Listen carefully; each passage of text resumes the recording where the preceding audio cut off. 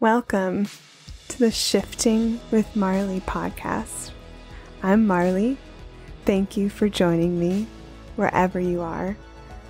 All that I ask of you, the listener, is to have an open mind and an open heart. And in return, I offer you myself.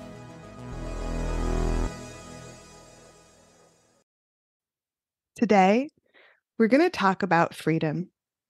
Now, I know this is a topic that many people are really passionate about, and a lot of people have opinions on freedom. But I invite you to keep an open mind today as we explore what true freedom feels like and looks like, as we explore all the ways we aren't yet free, as we challenge the idea of freedom fed to us by Western society and capitalism, and as we find ways to deepen into freedom and find more moments of freedom in our daily lives. And I also invite you to keep an open mind as we envision what a freer world could look like. As Albert Camus says, the only way to deal with an unfree world is to become so absolutely free that your very existence is an act of rebellion. Let's dive in. Here to share her insights and wisdom today is Laura Hartley. Laura is an activist, writer, and coach, and founder of Public Love Enterprises, a school committed to helping changemakers unlearn and dismantle systems that inhibit our thriving while visioning and seeding a more just and regenerative and loving world. Laura also has her own podcast called The Public Love Project. And you may remember Laura from back in episode 29 of this podcast, Getting Free, which came out about a year ago now and was all about healing from burnout and getting free from internalized capitalism and finding more abundance. And to this day is one of my favorite conversations. Welcome back, Laura. Thank you so much. I am so honored to be back here. Thank you for having me. Thank you so much for coming back on the podcast. You're one of my favorite people, and I'm just so grateful to connect with you again. Anytime. I love this show. Thank you. So where are you in the world, Laura? Last time we recorded, you were in Australia, and I know you've been traveling. Yes, I'm now in Toronto, Canada. So I moved here at the beginning of the year and decided to try Canadian life for a little bit. Well, we're on the same time zone. So hello from America. Hello. It makes a big difference. So the time zones are wonderful. I'm a whole new person now. Laura, can you please remind people where they can find you? Yes, my website is laurahartley.com, and I'm also on Instagram at laura.h.hartley. Great. I'd love to start the conversation today, Laura, by talking about things holding us back from finding more freedom. What do you think are some of the internal and external barriers to freedom? I love this question because I think there's a lot, but I also think like when we're looking at what the barriers to freedom are, we also need to have an understanding of what freedom actually is. And, I think sometimes we think of freedom as this idea of just the ability to do anything without consequence. So this idea that we can say whatever we want or do whatever we want, or we have unlimited possibilities. And I think in a sense, we kind of equate that freedom, it sounds more like anarchy, right? I think real freedom has beautiful limits to it. It can have constraints to it. It can have consequences and accountability. A wonderful student in my course the other day called it gracious limits, that we have around the edges. So I think in understanding the barriers, we need to first have an idea of what actually is freedom, and that freedom isn't just chaos, right? It's not just absolutely everything all at once, which I think is that movie, isn't it? Everything Everywhere All at Once. There are internal and external barriers to this. Internally, I think we need to look at our sense of connection to self. Do we know what's true for us? Are we connected to our body? Are we connected to our desires? Are we connected to a sense of meaning? Do we have an internal sense of safety to express who we are? But also externally, do we have the safety to express who we are in society? Do we have safety to pursue what feels meaningful to us?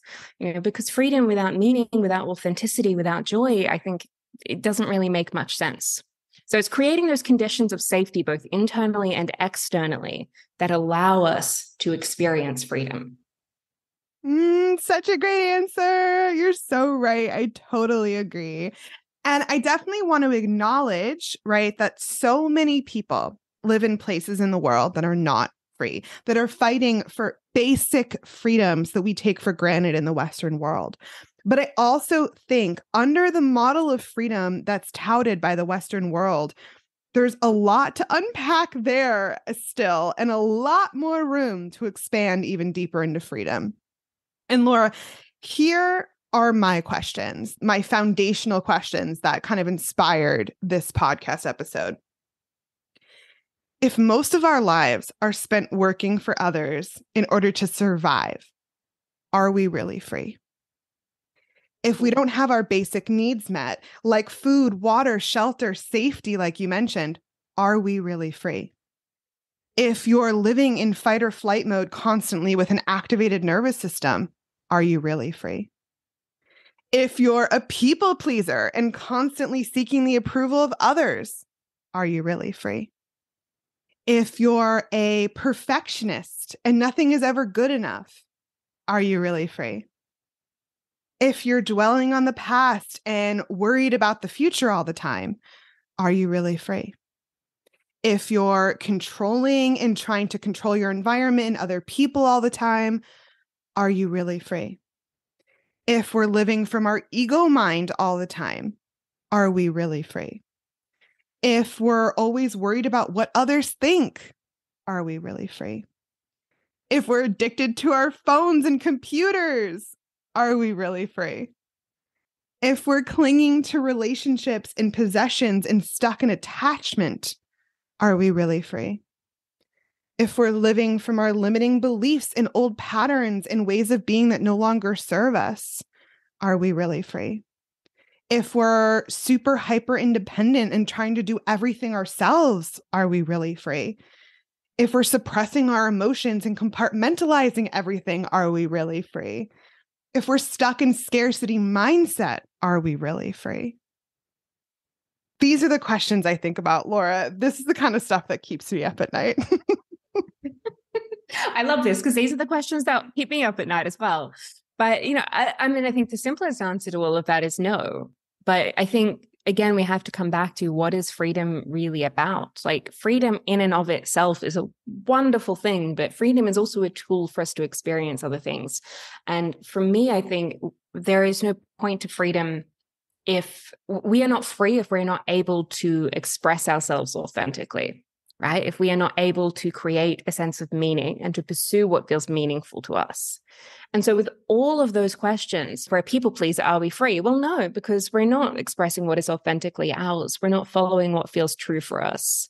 You know, if we're overworked and there's not enough kind of safety that we're kind of having to hustle 40, 60 hours a week and there's just never enough to get by, well, then no, because you don't have the space in your life to pursue what is truly meaningful to you. And so there's always this kind of relationship of like, well, you know, sure, I might be free in some sense, but do I actually have the capacity internally within myself, you know, not being attached and afraid of what other people will think of me and not trading my authenticity for attachment? And externally, you know, is there actually enough safety in my culture, in my society, in my life to let me pursue a new path, a path that feels true for me, even if it's a little bit maybe left of center? Then we're not really free. You know, freedom is always a tool to experience authenticity and meaning. Yes, exactly. I think you hit the nail on the head. And this is just such an important discussion, I feel. And I'm so glad we're unpacking this today, Laura. I'm just so grateful. So thank you for being here. And I just want to acknowledge too, I felt like it was important to acknowledge that we are very privileged to be able to have this conversation publicly and ponder these big questions. And I think it's important to recognize that since we are talking about freedom. Absolutely. You know, and this is the thing when we're talking about external conditions to freedom, you know, I'm talking a lot to the culture that we live in. You know, we both live in North America. I've lived through Europe and also in Australia. And so we're talking about a very Western capitalist world and the problems that that entails. But, I'm also queer, and I recognize the freedom that I have to be queer here that I don't have in other countries. And there are levels to all of this based on our gender, based on the color of our skin, based on our religion, that is going to intersect with external barriers to freedom. Right. And so we need to understand that component in order to really be creating the conditions in the world for us to live what is truly real and meaningful.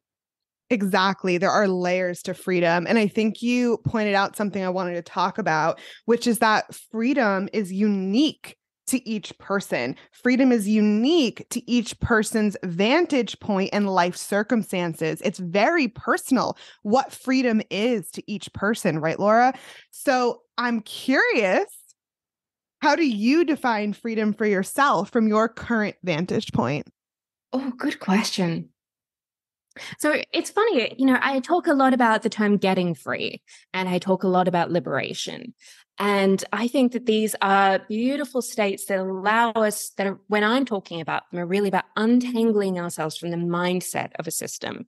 They're about untangling ourselves from the constant, grind of capitalism that says you've never done enough, you always need to be doing more. That's untangling us from that mindset of patriarchy that has so many of us like in this self-shaming model, like I'm not good enough and I need to be better, or I need to be thinner, or I need to be like whatever it may be. I talk about, well, getting free from those systems. But the point in getting free from those systems isn't just to be free. It is in order to know, well, actually, this is who I am, and to express that. Because to me, I think that's like the greatest thing about life. What is the purpose of life? It is to express who we are. That is why we are here. That's what freedom is for. So for me, again, I think my definition of freedom is about an inner knowing of what's true for us, inner safety to feel that, which many of us don't have because of trauma, because of environments that we grew up in for many reasons, and external safety in our lives. And that means in our finances, that means in our family, that means in our communities, in our culture, in order to pursue what it is that we want to do. So freedom is the tool, but it's not the end goal in my mind. Oh, I have the biggest smile on my face, Laura. I love that answer. I feel that deeply. And thank you so much for sharing that. For me right now, I will share from my current vantage point. Freedom is really freedom of time, expansive time, time to do whatever I feel like doing in the moment. No rushing, no packed schedule, room to rest, room to slow down, room for spontaneity. That is freedom to me. That's what I dream about the most. I love that. And I think when we're talking about, freedom of time and things, what we're also talking about is a sense of possibility, right? That underpins all of this, that I have the option to.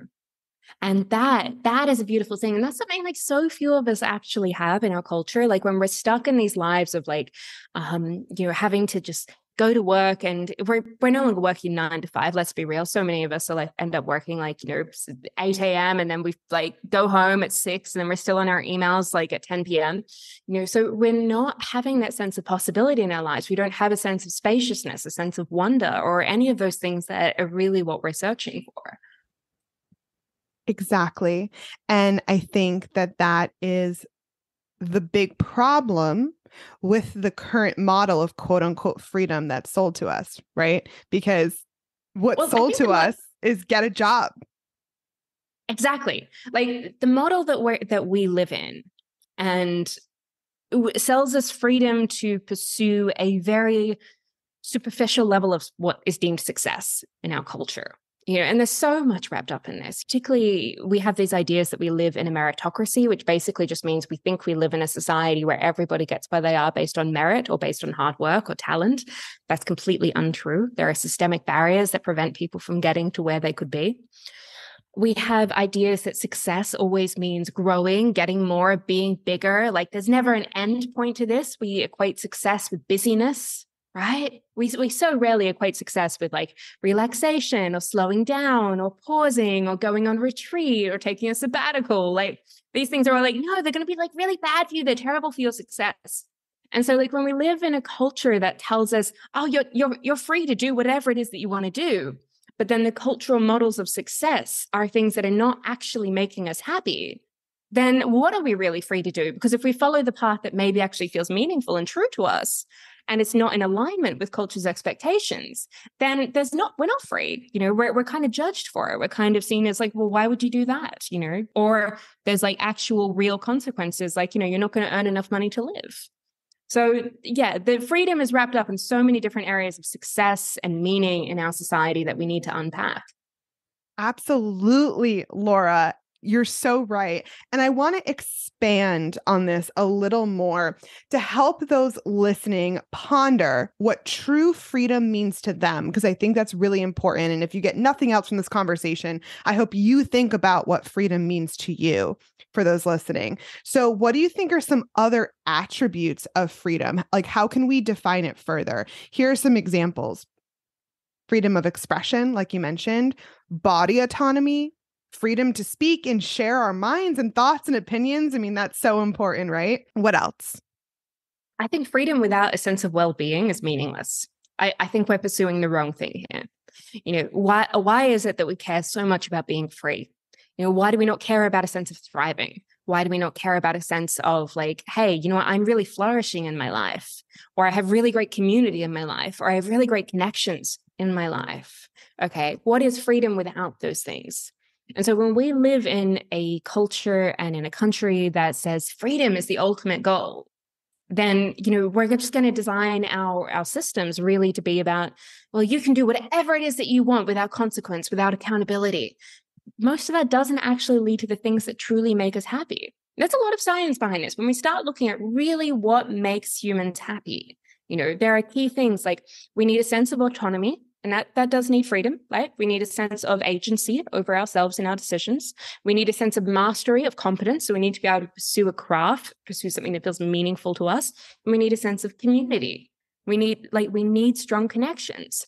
But we don't focus on those three things. And we don't, let alone start to add in things like, connection to nature or anything else. Like, we're just like, no, just freedom. But freedom without that concept of what actually makes a good life, it doesn't really mean much. Wow. That's a lot to think about. I totally agree. And like you said earlier, freedom is basically living a life authentically to you, right? Whatever that means for you. And I also want to bring up freedom to create, freedom to slow down, freedom to redefine success, like you talked about, freedom to rest, freedom over your body, agency, like you just mentioned, freedom to play, like freedom to have fun, right, Laura? Yeah. And I think all of these things, though, come again when we center well-being at the center of our societies and at the center of our ideals. Like if we're centering well-being, of course we have time to rest. Of course we have time to play. Of course we have time in nature. We have time with friends, because that's what is meaningful to us. But when we just center like freedom at the center, it's freedom for what? Freedom to do what? And it also is very hyper individualist when we're just kind of centering it at the center as well. Like it's all about, well, my freedom. It doesn't matter about collective freedom. It doesn't matter about, the conditions externally. It's just about you. Just, you're free to do whatever it is that you want. Okay. You'll be fine. And so I think it's a really shallow definition of what a really robust society and a robust culture could look like if we were to redefine freedom, not as the end goal, but as a tool that allows us to pursue what is meaningful. I love that, Laura. And there's a beautiful quote from Toni Morrison that I wanted to share with you. She says, I think freedom, ideally, is being able to choose your responsibilities, being able to choose which things you want to be responsible for. Oh, I love that. To choose your responsibilities. Yes. Right? Again, because that's about the sense of possibility in our lives and about what feels authentically ours. because we're like, it's not just, this is part of being an adult. This is just what you have to do. You have to like work these crazy hours. You have to, live this life this way.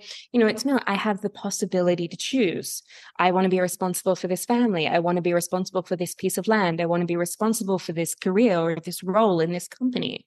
That it's less about what I can get, and it's much more about what am I responsible for or stewarding or caring for. That is a beautiful quote, and I'm going to remember that one. So thank you. Yes. And then I also want to bring up as well, back to that kind of internal freedom.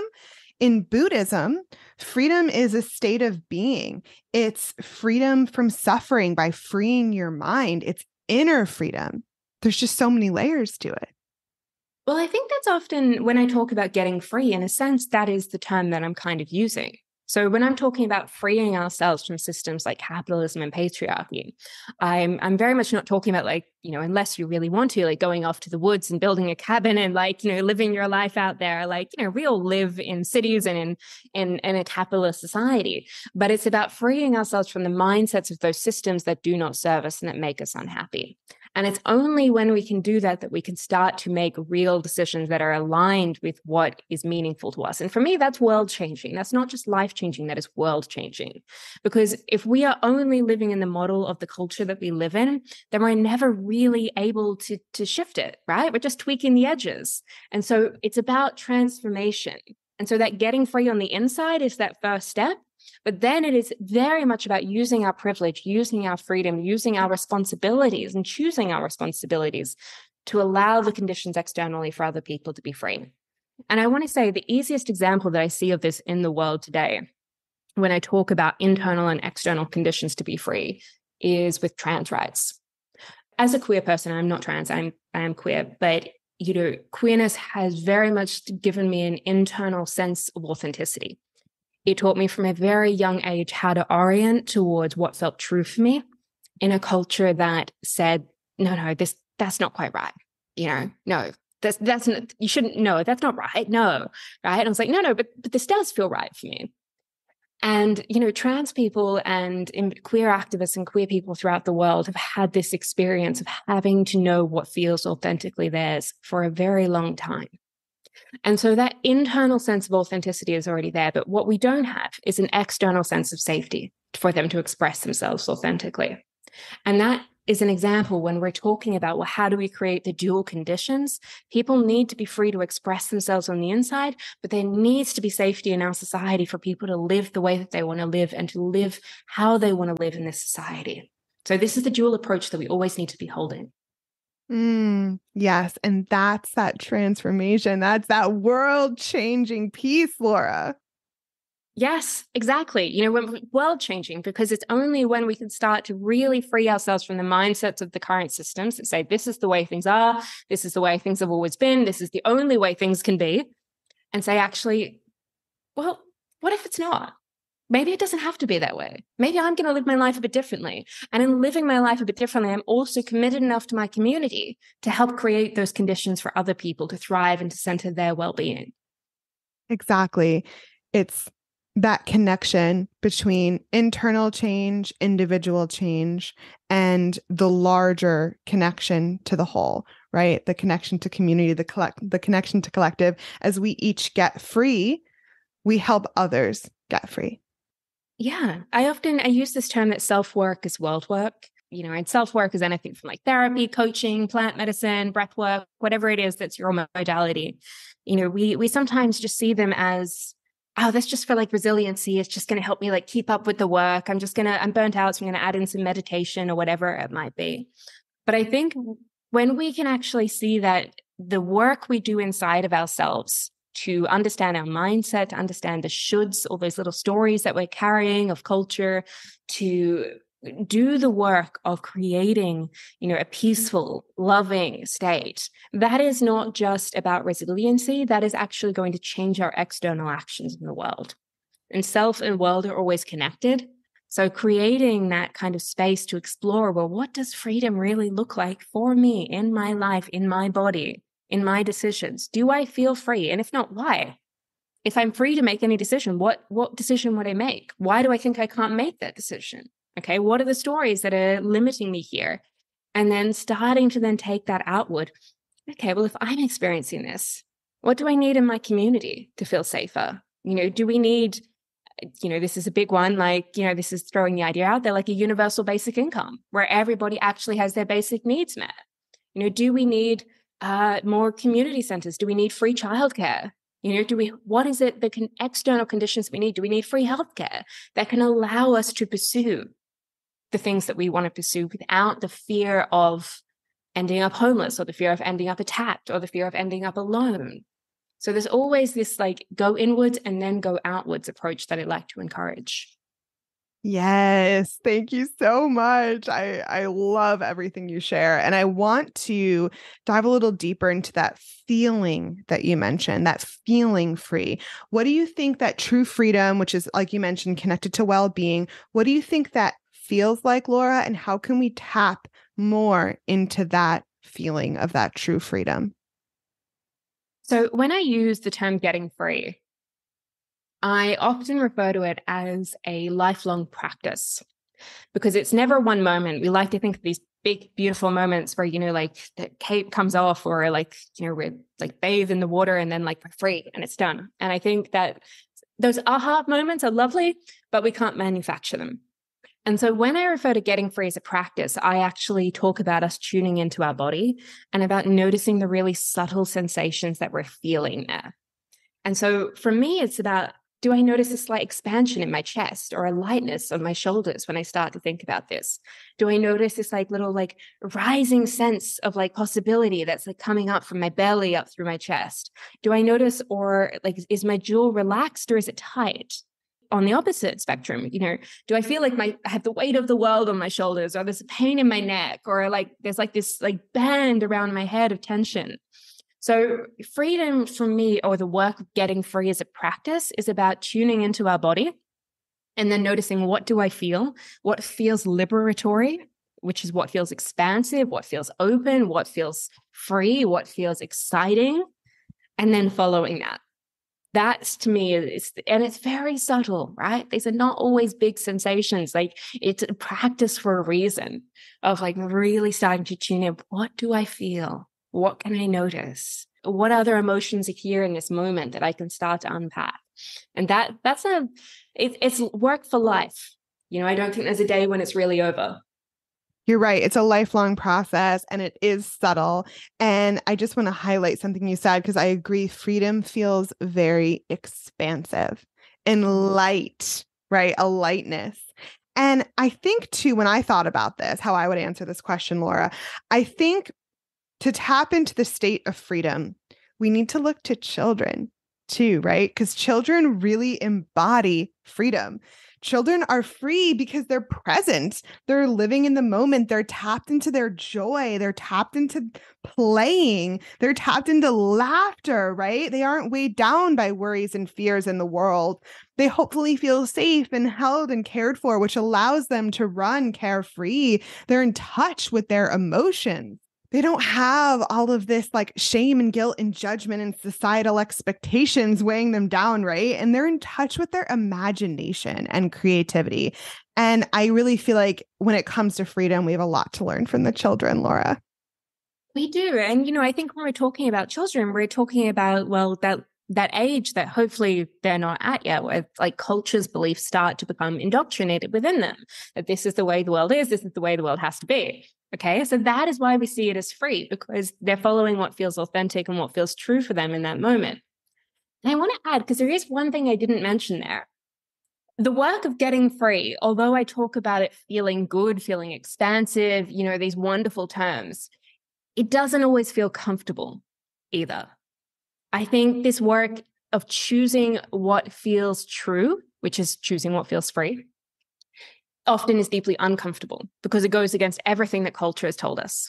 It goes against the expectations of our family, against the expectations of ourselves or of our job or whatever it might be. So it's not always comfortable.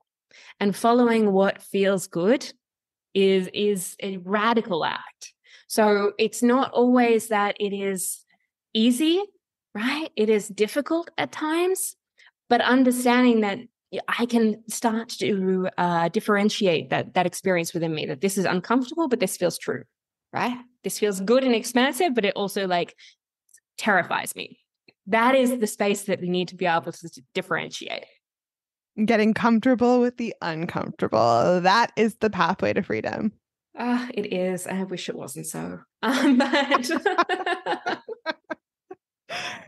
And I think I also, back to the children, another pathway to freedom, I think, is through inner child work, right? In adulthood. So finding those childlike qualities again, playing more and connecting more with your inner child.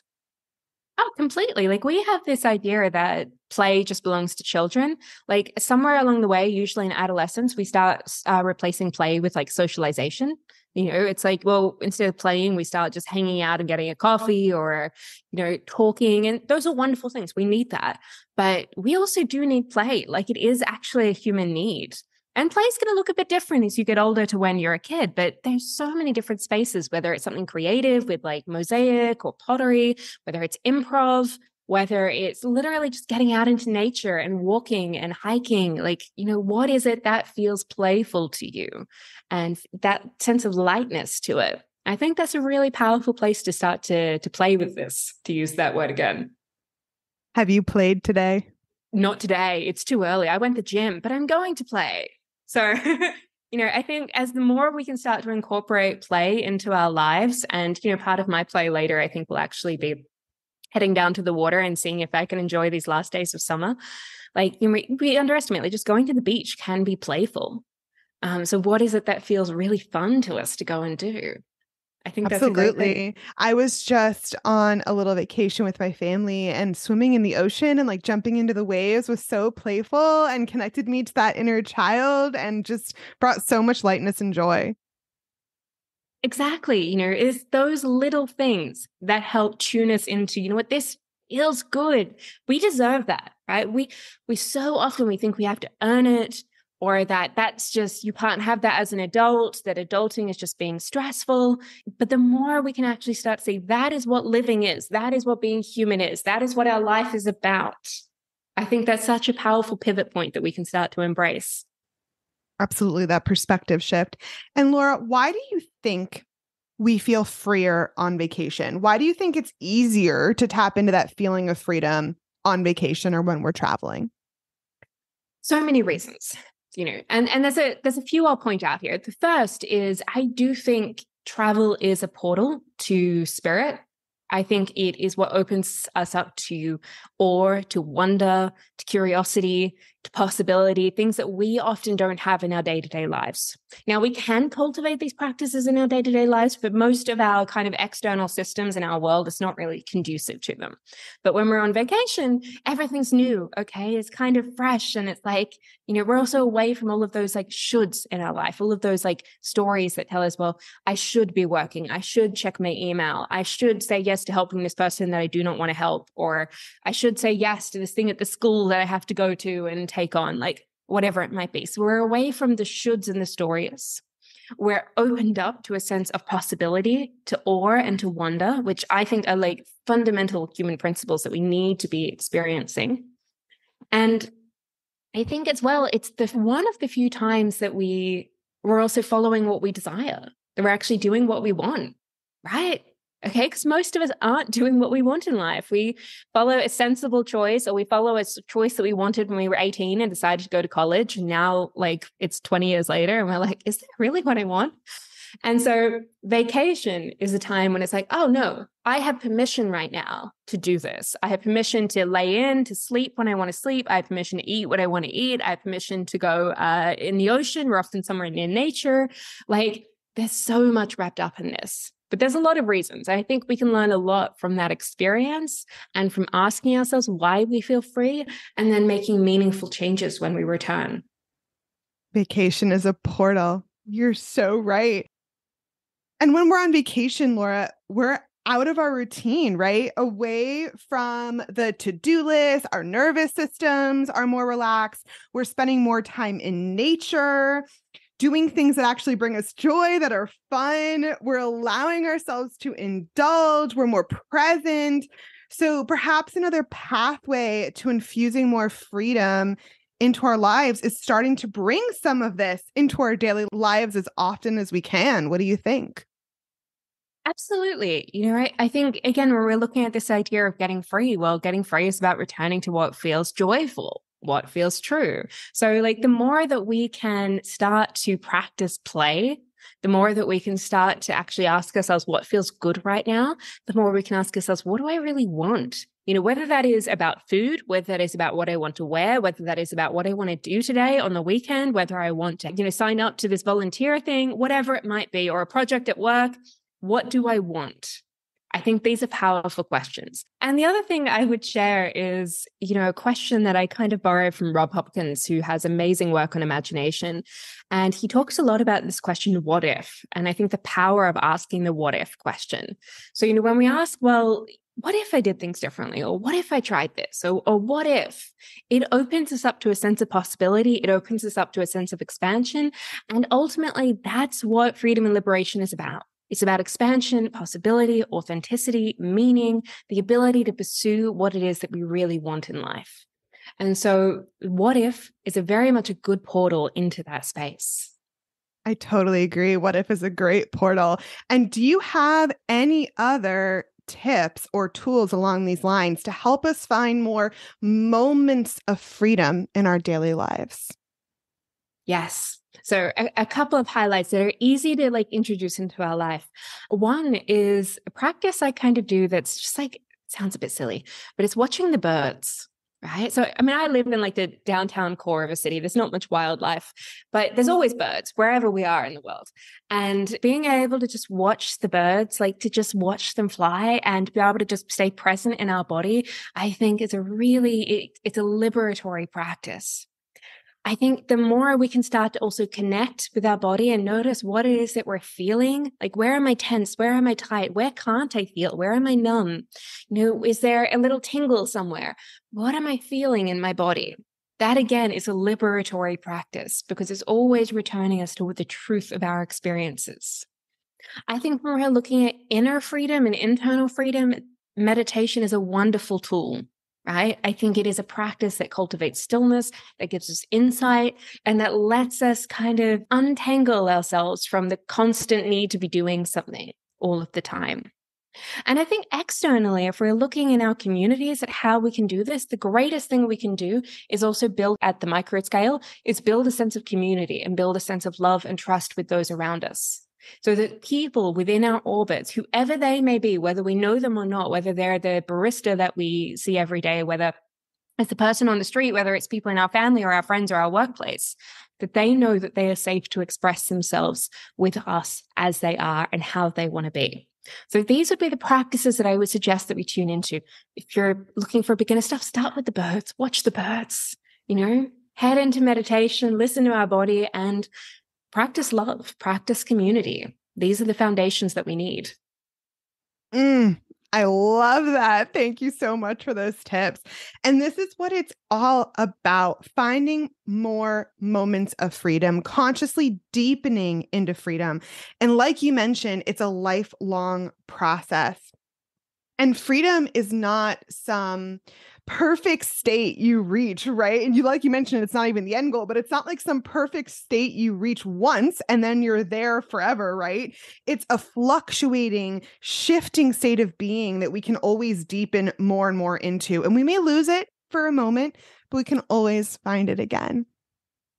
Absolutely. And I love the way that you say that, because that's actually something that we didn't really touch on, but there is a lot wrapped up in this idea of sometimes freedom and enlightenment also being perfection, right? That is the ultimate state. And that it's a one-time state that you'll reach on your own with enough practice. And absolutely, I don't really believe in any of that. I think Lao Tzu has this wonderful quote, before enlightenment, chopping wood, carrying water, and after enlightenment, chopping wood, carrying water. So no matter what it is that's kind of happening in our lives, there is always this space of there is work to do. There is still the work of life. There is still the showing up. And it's going to be an ongoing practice. It's never a one-time event. And it's never just about us. Our freedom is always, always about how do we create more love, more justice, and more care into the world. Absolutely. And there's a lyric I wanted to share with you from a song by Florence and the Machine that I think it epitomizes kind of this concept. And it's from her song that's called Free. So the lyric goes, I hear the music, I feel the beat, and for a moment, when I'm dancing, I am free. That's beautiful. That gives me goosebumps. Mm. What does that mean to you? Can I ask? To me, like I mentioned, it's about presence and finding those moments where we can tap into that feeling of freedom. Mm. Dance is a great way to do it. It is. Presence. That's where it is. So, Laura, switching gears a little bit, I want to talk about the idea of freedom sold to us by the Western world, taking it out of this individual, going to the more collective, and the idea fed to us by capitalism, which can kind of be summed up in the American dream, you know, that phrase and that connotation. And do you think the American dream is really true freedom? Is that all we should be striving for? And also, do you think that these societal models of freedom, like the American dream, are they keeping us playing small? Oh, that's a good question. My honest answer is no, that's not the real pursuit of freedom. But again, it's understanding the American dream to my understanding is really about that everybody should have equal opportunity to pursue success, right? And so much of that is, again, wrapped up in, like I mentioned before, this myth that we live in that says everybody has the same opportunity and they don't. But it's also a misunderstanding of what success means in our culture. And until we address that, until we start to realize that the capitalist notion of success in our culture, that bigger is better, more is good, you can never have enough, the world is not enough, isn't that the James Bond movie? That's not only like causing the climate crisis, that's not only leading to ecological destruction, which is impacting humans very much so. It's not just about the environment. This is about our lives, our communities, but it also doesn't make us happy. It does not make anybody happy. I don't know of anybody who really has reached a point within that culture and within that system that says, oh, well, now I have enough. Now I know what enough is. And so within capitalism, we have lost this sense of satiability. We've lost what it means to be satiated, to feel enough, to feel satisfied. And if we don't have that feeling, then, you know, success will never be what we want it to be. Because again, we view it as like a destination that we can reach and not a lifelong practice. So I'll be happy when. And so the problem within capitalism and, you know, wrapped up within this idea that, well, we're free and we can do whatever we want, is this idea that, you know, just keep going, just keep pushing. One day you're going to reach this place. And yet we never do. That place doesn't arrive. So there's just so much to unpack in this area. But I think the idea of the American dream, while nice in theory, isn't actually in our current culture about well-being. It's not about thriving. It's not about feeling good. It's really just about perpetuating the system as it is. I think you hit the nail on the head, Laura, and just blew my mind. And to reiterate, the American dream is intimately tied to capitalism, right? So my question is, are we really free while living in late stage capitalism? Can we really be free while living in late stage capitalism? You know, on one level, I want to say yes. And that is because internally, I believe we can be free. And I do think internally is first and foremost the place that we have the most agency, the most power, and the most experience or intimacy with. Okay. But at the same time, I'm also going to say no, because if I am not free, and really until all of us are free. You know, I think it was Lilla Watson, who was an Aboriginal Australian artist and activist, who said, you know, if you have come here to save me, then, you know, I'm going to paraphrase this, then you're wasting your time. But if you've come here because your liberation is bound up in mine, then let us work together. And so on this other hand, the answer is no, right? We are not free until all of us are free, and we are never free living in late stage capitalism, because late stage capitalism is contingent on scarcity, contingent on people not having enough, contingent on the constant pursuit of more, contingent on the constant pursuit of growth. And growth doesn't mean success. There's this wonderful quote by Edward Abbey that says, growth for the sake of growth is the ideology of the cancer cell. And that is what late stage capitalism is, right? It's growth for the sake of growth. And the only thing in nature that grows without end, without consequence, is the cancer cell.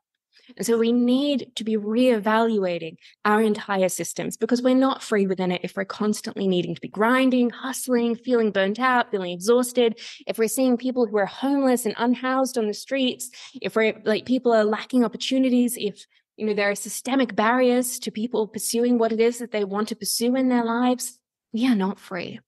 And so there's so much there that needs healing before we can really, I think, have a strong understanding of even what freedom possibly is. I think you summed that up perfectly. And I wanted to share this, call it a quote that I've seen floating around the internet.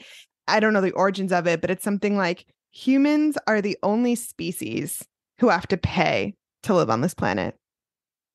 I mean, Laura. And guess what? We made that up. Humans did that. That's a human construct. And it's really wild when you think about it. I know, right? It is. And I love that, because it really speaks to just how unhinged our entire system is. And it is. It's unhinged. It's unhinged. You're right. We think it is so normal, and it's not. We have to remember everything in this world was once imagined by somebody. Nothing in this world is the way it is just because that's the way it is and it's the way it always has been. This isn't the way things have always have been. Capitalism's only a few hundred years old, okay? It is entirely possible for us to reimagine this system. And we all deserve, I do fundamentally believe this, is one of the reasons that I am actually a bit of a proponent for things like a universal basic income. We all deserve to live. We all deserve housing. We all deserve enough money to eat. We all deserve enough money to have a foundation of life in our society and to pursue then what allows us to flourish. And late stage capitalism and capitalism as a whole does not provide that, unfortunately. Yeah, I totally agree. Freedom to survive and thrive. Yes. Right, Laura? And let me tell you this, as someone living in North America, living in late stage capitalism, who's still on the Monday through Friday 9 to 5 grind, who still has massive debt from getting an education to do, my job, whose majority of, my paycheck goes to rent and food. Externally, I do not feel free living in these systems. Internally, different story. Externally, I do not feel free. No.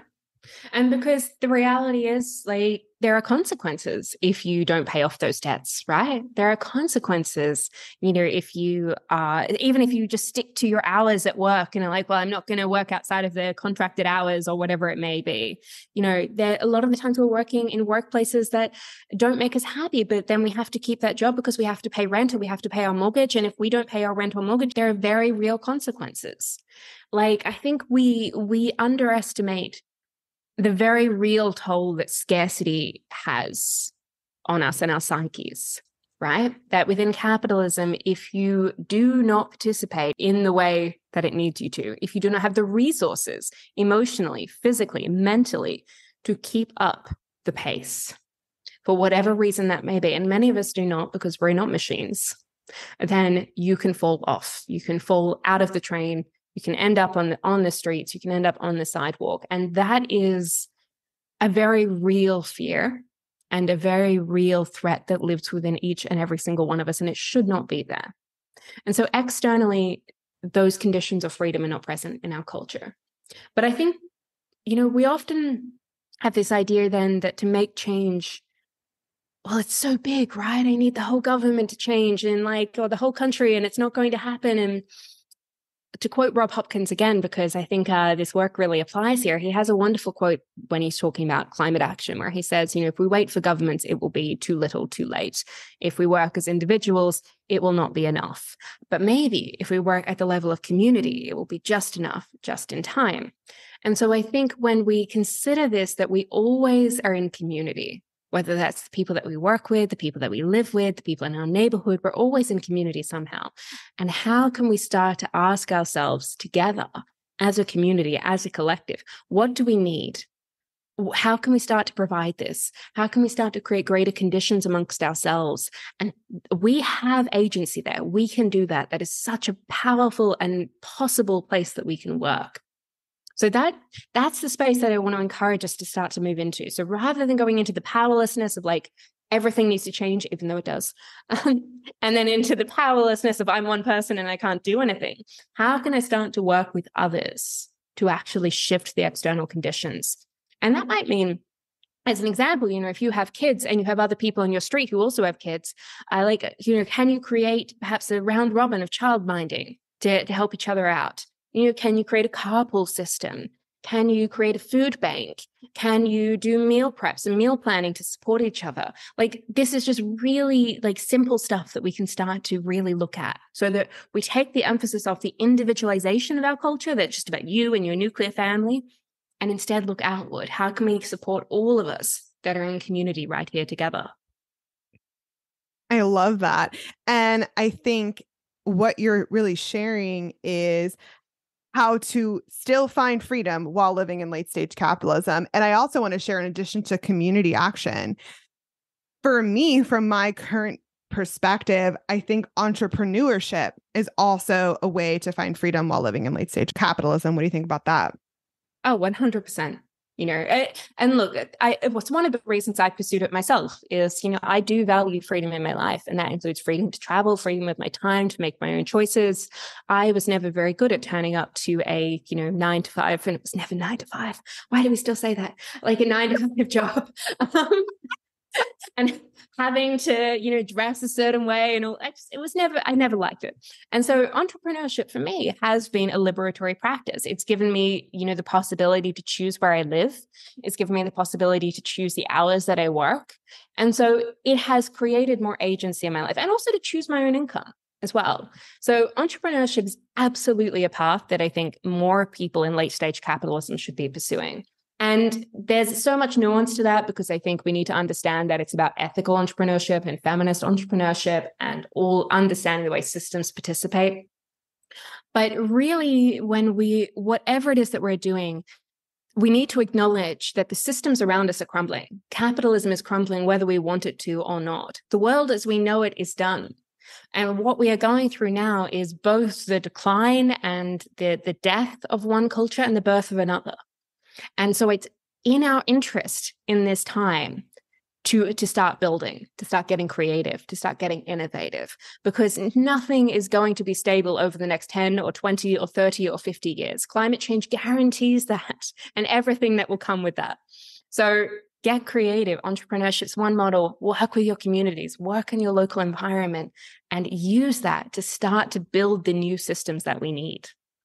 I have goosebumps. Absolutely. And I think this is also where finding more of that internal freedom comes into play as well. And there's a quote from Tavis Smiley that I wanted to share. And he says, "Freedom is a state of mind. Freedom is an attitude. Freedom is a spirit.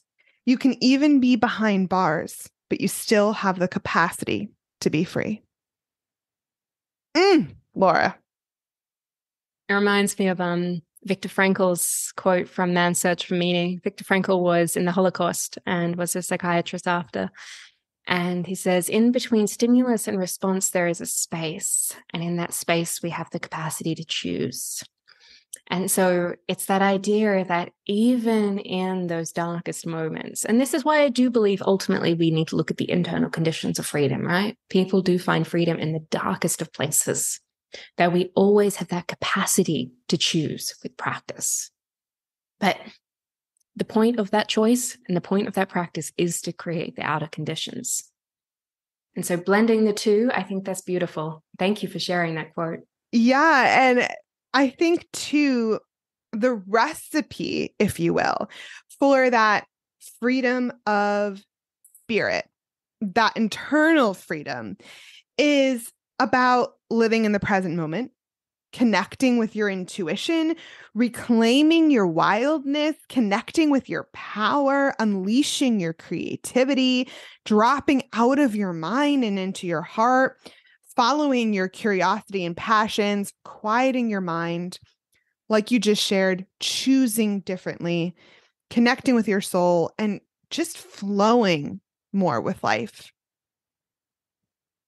I agree with all of them. And I would add that it's really to do that in order to be able to do that, because I think it's a beautiful practice. But I think like in terms of the tools to get there, we need to know the stories that are driving us. And like I recommend for anybody listening, like for 1 week, write down all of those shoulds that you're saying.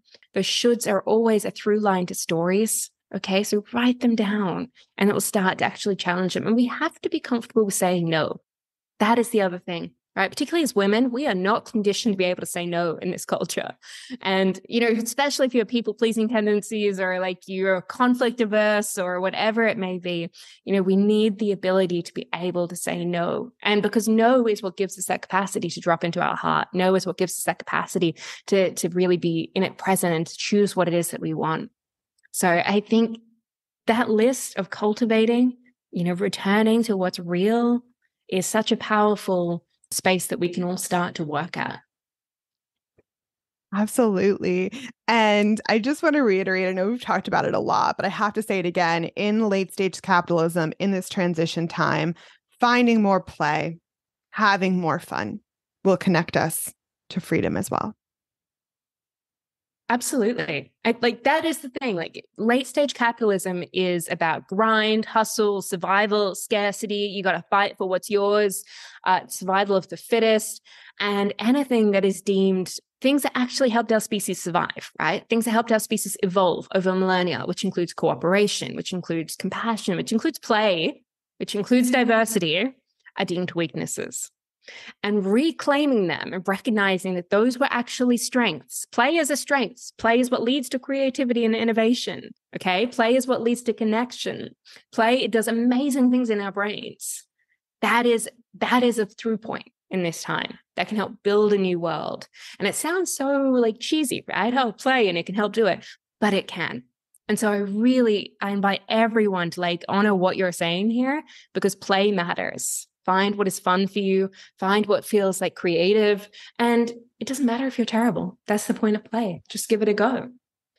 Yes, reclaiming that. Absolutely. And here's a big question, Laura. What do you think freedom will look like post-capitalism? Oh, gosh. Okay, that is a big question. That's an exciting question. I think I want to return to that beautiful quote that, I heard from a student this week called Gracious Limits. I think freedom in post-capitalism will have gracious limits that allow us to explore what is true for us, but also recognizing what is within the bounds of the planet's well-being, what is within the bounds of our societal well-being, and what is within the bounds of our personal well-being. Okay, because in our current model, freedom says that, Elon Musk and Jeff Bezos can, shoot rockets to the moon or out into the sky and whatever else with no regard for their surrounding environment. And that's not freedom, right? I think that's chaos. I think that's just unchecked. You can do whatever it is that you want. And I really think that freedom with gracious, beautiful, generous limits is what allows us to explore and to play and to find meaning, but also to do so within a framework of well-being. That's beautiful. Thank you for that. I want to live in that world, Laura. And I think just back to the community, I think community will be super important post-capitalism as well, and in finding freedom in community. And I think post-capitalism, we'll all have our basic needs met, right? And we'll be supporting each other in community and helping each other thrive and just finding more freedom in community. And I think in this transition period, Laura, just to bring up some of the points that you made, this could look like maybe shorter work weeks, working less hours, universal healthcare, universal childcare, free education, universal basic income, higher wages, affordable housing, accessible and high quality mental health services, walkable communities, more gardens, more local farms. All of these things can help us on the pathway to more freedom. The list goes on. Clean drinking water, fresh air, walkable nature, streets, yes. And this is the thing. So when we talk about capitalism, right, so often the conversation goes, well, what do you want then? Communism or socialism?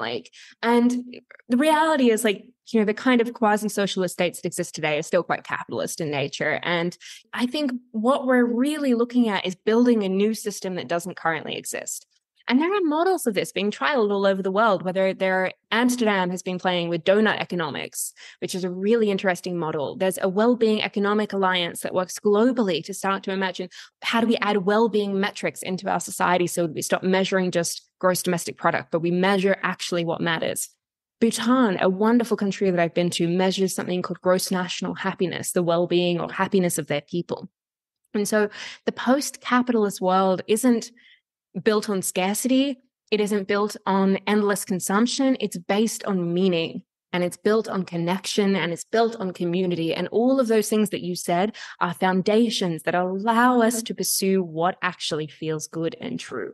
And that's what freedom should be. So I love that, because that is what we need. Yes. Well, you summarized it so beautifully. And I just want to say, we don't have all the answers. But it's so important to ask the questions and to ponder these big ideas and strive to create a better world for everyone. It's so important to envision new ways of being, because we're really only limited by our own imagination, right? Anything we can imagine, we can make a reality. We can. The world is shaped by imagination. Everything in this world was once imagined, okay? Everything can be reimagined. So the more of us who do this work of getting free, the more of us who do the work of returning to authenticity, the greater capacity we have to actually elicit that imagination and start to imagine something more just, something more regenerative, and something more loving in nature. Exactly. We have to dream bigger. And this is where human ingenuity and creativity and our powerful problem-solving superpowers, I'll say, flourish when we identify a problem and yearn for better. I mean, humans have unlimited power and potential for creation when we're focused. So let's focus on a better and more free world for all. I love it. That's what we need. A more just world and a more free world for all. And this means reimagining everything.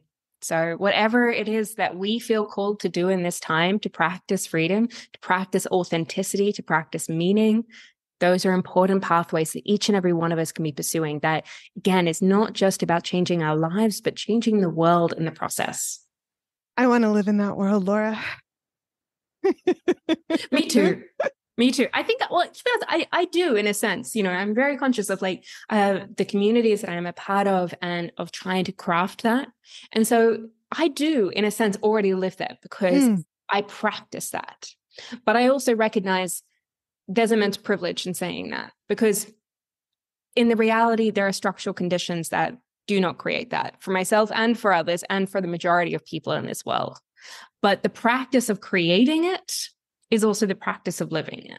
And that is where we can start to spread it. So this is when I talk about this idea of seeding a more just world. It is about living that world into existence in our communities, in our movements, in our organizations, so that it starts to spread in the way that it can. Thank you so much for being here today, Laura. I am so inspired and lit up by this conversation today. And I'm just feeling so grateful for you and so hopeful. And just thank you so much for being here. And Laura, it's been a year since I asked you this last question.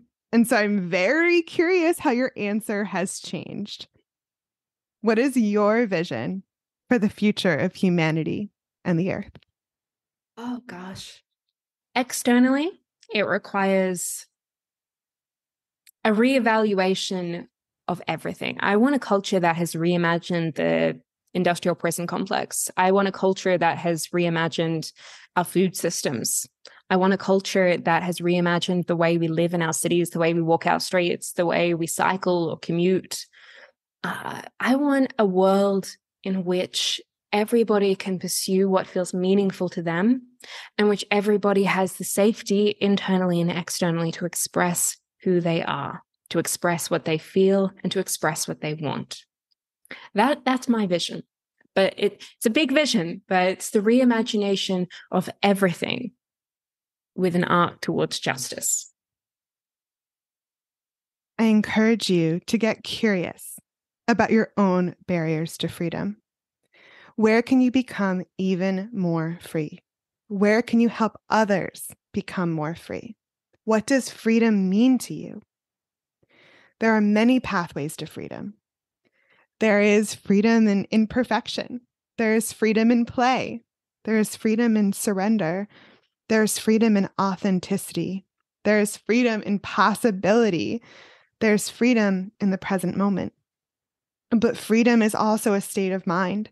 Freedom is a frequency, a vibration that we can tap into.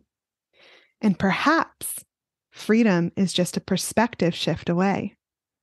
Or, as Morpheus says in the Matrix movie, you have to let it all go. Fear, doubt, and disbelief. Free your mind.